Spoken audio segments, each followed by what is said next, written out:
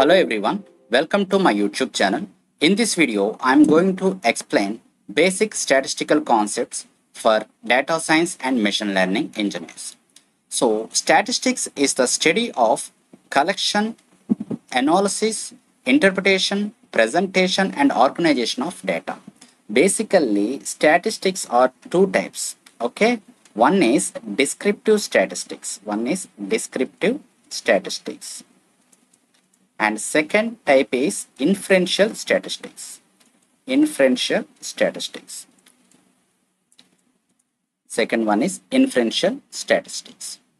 So, descriptive statistics means which summarizes the data from a sample using indexes such as mean, mode, median, standard deviation, variance, etc. For example, if a student scores 20 marks in one subject, 10 marks in another subject, 0 marks in another subject, and 30 marks in another subject. What is the average score of student? 20 plus 10 plus 0 plus 30 divided by 4.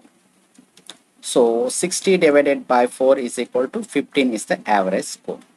So this is nothing but mean. Okay, here conclusion draws from describing the data. Okay, based on this scores, here conclusion is given. Okay, average score is 15. Now coming to the inferential statistics. In this type of statistics, which draws the conclusion from the data that are subjected to random variation. For example, here some IPL data is available. Last 10 years IPL data is available. Based on last 10 years IPL data, for example, one conclusion is drawn. Team 1 and Team 2. These two teams are entered into the final. Okay, that means here which draws the conclusion from the available data. Okay, here describing the data, scores 20, 10, 0, 30. Okay, student scores. That is the difference between the descriptive statistics and inferential statistics. Now, in this video, I am focused on only descriptive statistic concepts.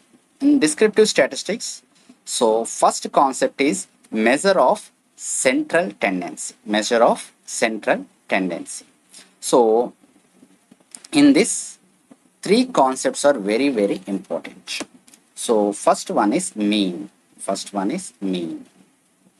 How to calculate mean? Same example. If a student scores 10 marks, 20 marks, 0 marks, 40 marks, and 30 marks in 5 subjects. So, what is the average score of a student? 10 plus 20, 30, 30 plus 0, 30, 30 plus 40, 70, 70 plus 30, 100. 100 divided by total number of subjects 5. That is equal to 20 is the average.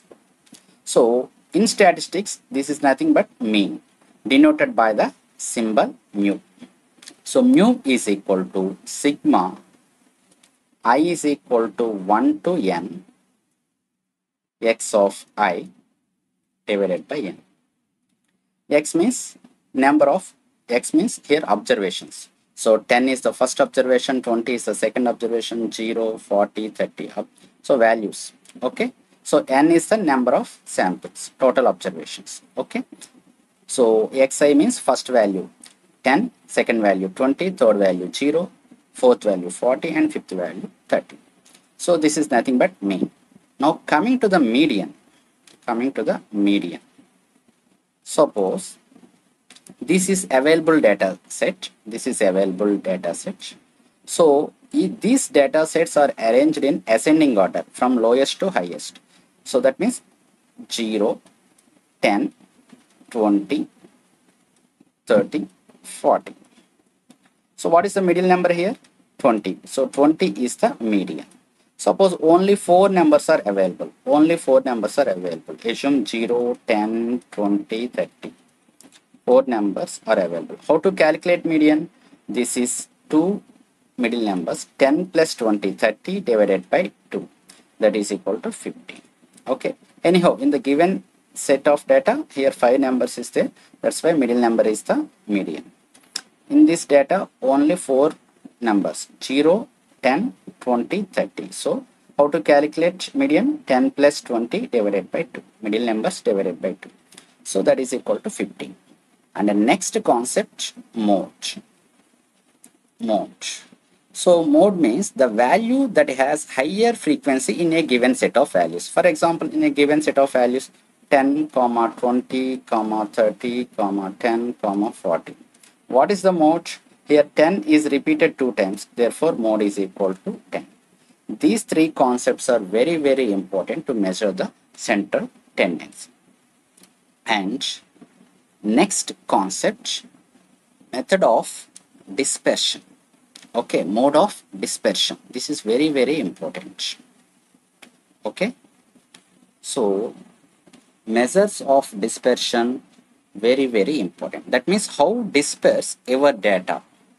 Suppose Indian batsman scores 10, 20, 100 and 150 runs.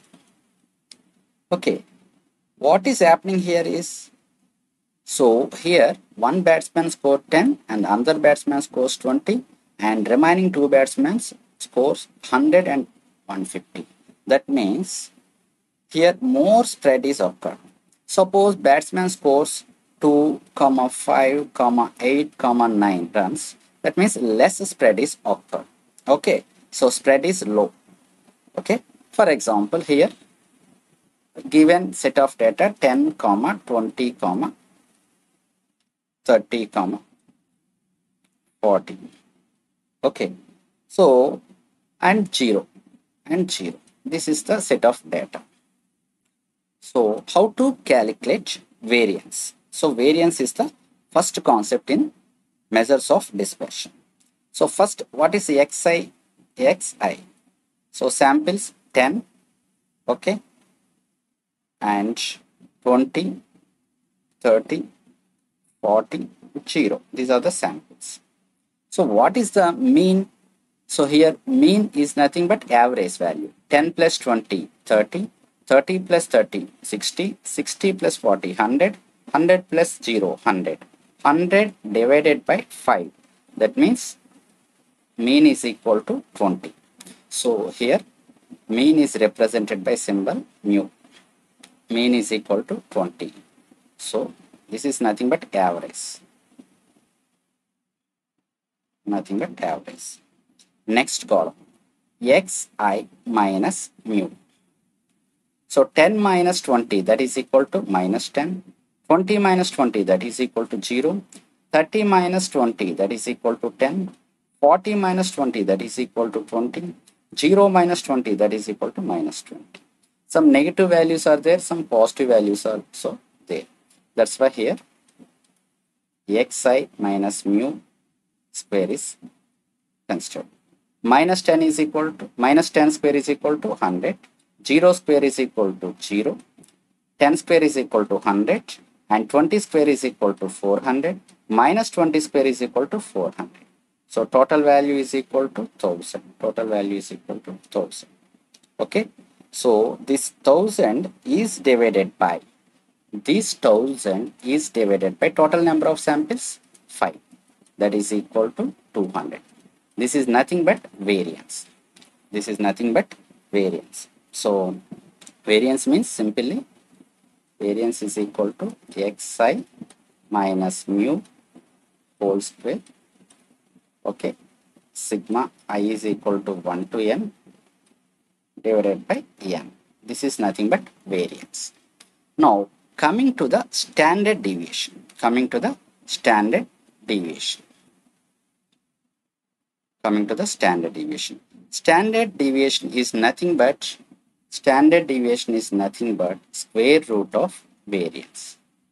Standard deviation is nothing but square root of variance. So square root of 200 is equal to something like somewhere between 14 and 15. So 14.1 or approximately equal to 14.1. So this variance and standard deviations are used measure of dispersion concept. For example, in this example, mean is equal to 20 for given set of values. Okay. So here one batsman scores 30. Okay, one batsman scores 40. One batsman scores 10. Another batsman scores 0.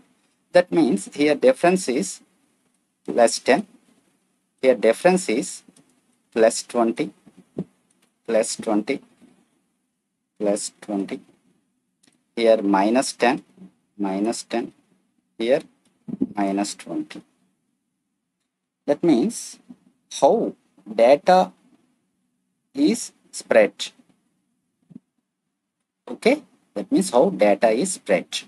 So this variance and standard deviation concepts are used to measure of dispersions. Okay, so now I will show you how to implement these concepts using Python. Okay, using Python. So for this here, Jupyter notebook is used. Jupyter notebook is used, and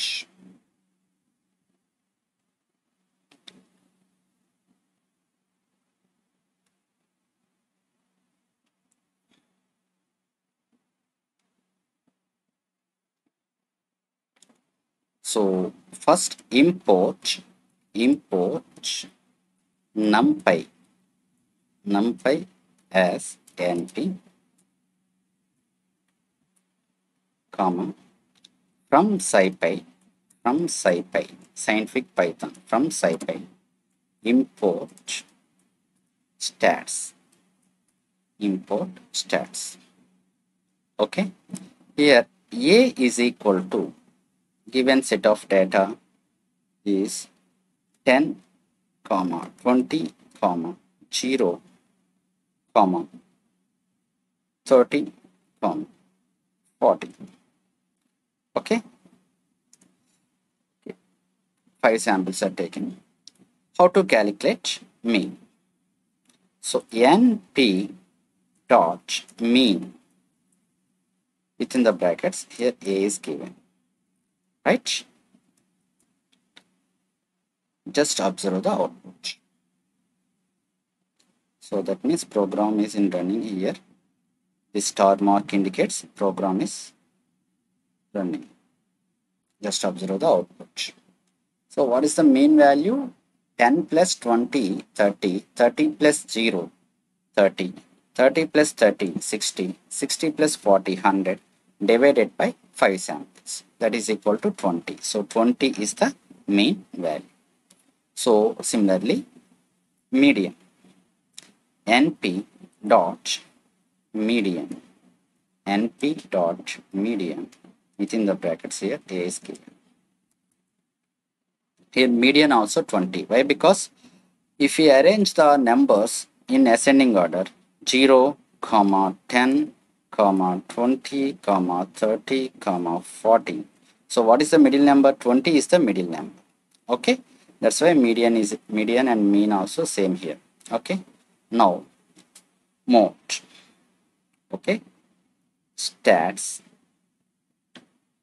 dot mode, within the brackets here a is given. So mode is equal to 0.